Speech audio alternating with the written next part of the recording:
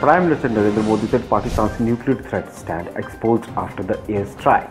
He said similarly, Kashmiri leadership is also giving similar hollow threats on separate Prime Minister, little realizing that J&K is an integral part of India.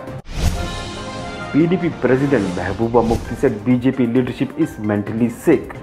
He said India is a secular country belonging to all communities and religions. PM Modi said nation is indebted to the martyrdom of RSS leader Chandrakant Sharma and BJP leaders Anil and Ajit Pariyar, who were shot dead by terrorists in Kishtwar. Senior Congress leader and former Chief Minister Ghulam Nabi Azad said BJP has deliberately ignored the development of rural and far-off places. He said Prime Minister Narendra Modi stopped special medical facilities for rural areas. Former Chief Minister Umar Abdullah said in 2015 also Prime Minister Narendra Modi sought votes to uproot Abdullahs and Muftis. But then why Mehbooba Mufti and also Mufti Sayyid as the Chief Minister of Jammu and Kashmir?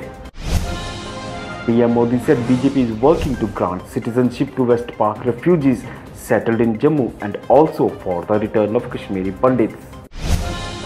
Baisakhi celebrations were held across the Jammu region. Celebrations were also held in Kashmir and Punch. PM Modi said Congress never had the confidence on Indian Army's capabilities. He said Congress never gave free hand to Army to take on the terrorists. MOS PMO Dr. Jitendra Singh said PM Modi personally ensured unprecedented development of Udhampur Doda parliamentary constituency. This is all today we have in this bulletin. For latest news and updates, do subscribe Excelsior News.